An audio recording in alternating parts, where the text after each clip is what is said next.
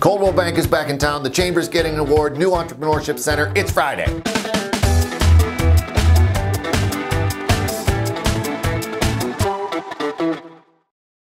Hello everyone, welcome to the Daily Buzz. I'm Mike Moliterno and a happy Friday to all. A quick note before we get started, as we record this, officials are cutting the ribbon on the new Mahoning Valley campus of CARE in Mineral Ridge. We have a crew there and we will be bringing you that story shortly, so be sure to check back for that.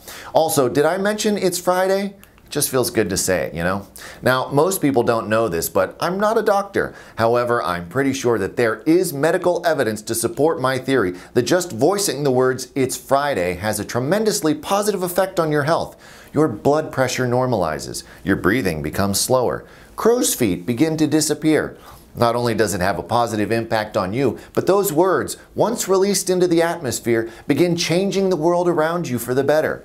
Birds begin chirping. The sun finds a way to peek out from behind a cloud. Heavenly voices begin singing through the ether, healing you with their glorious song of hope. It's Friday.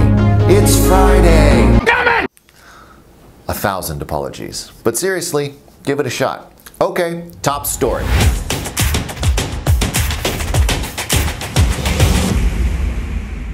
There is a new resource for students of Eastern Gateway Community College hoping to start their own business. A new partnership between EGCC and the Youngstown chapter of SCORE is giving business students at the college more resources when it comes to opening their own business. The Entrepreneurship Academy will give students access to SCORE's mentorship network, forums, and events, as well as direct access to SCORE President Ron Emery. For now, the program is focused on the 35,000 students enrolled at EGCC, but officials with SCORE and the college say they envision it growing to serve students outside the region by connecting them with their local SCORE chapter. A big congratulations to the Youngstown Warren Regional Chamber, whose Economic Development Division was recognized at the Ohio Economic Development Association's annual Excellence Awards.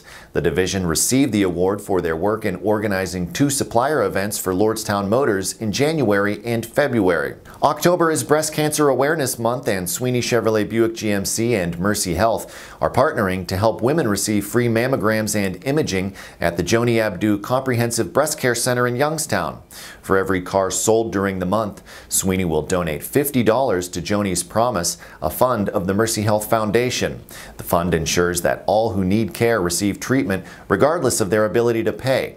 But don't worry, if you are not in the market for a new car, there is a more modest purchase you can make that will help fight breast cancer in the region. Thursday, local Panera Bread cafes began selling the pink ribbon bagels to promote Breast Cancer Awareness Month. 10% of all proceeds from the bagels go to support the Joni Abdu Center. After more than 15 years, Coldwell Banker will once again have a presence in the Valley, now that Even Bay Real Estate co-owners Michael and Janice Stevens have purchased a franchise. The couple made the announcement Thursday that the 4-year-old Even Bay Real Estate will now be Coldwell Banker Even Bay Real Estate.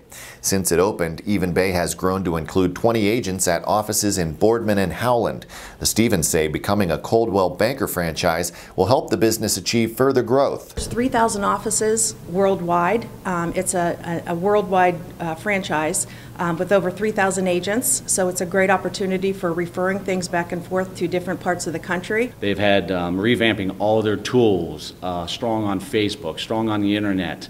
They are just a dominant force in the industry. Stevens says they're planning to expand into multiple counties as well as add more agents and technology.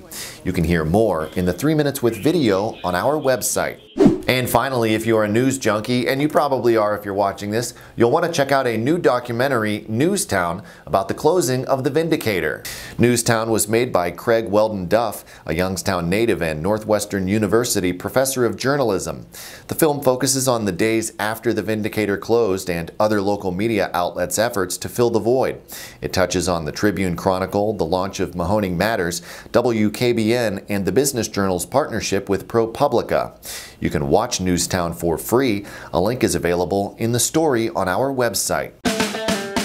And that is going to do it for today's Daily Buzz. Be sure to like, subscribe, and leave us a comment. As always, you can dive deeper into any of these stories by clicking the links in the description.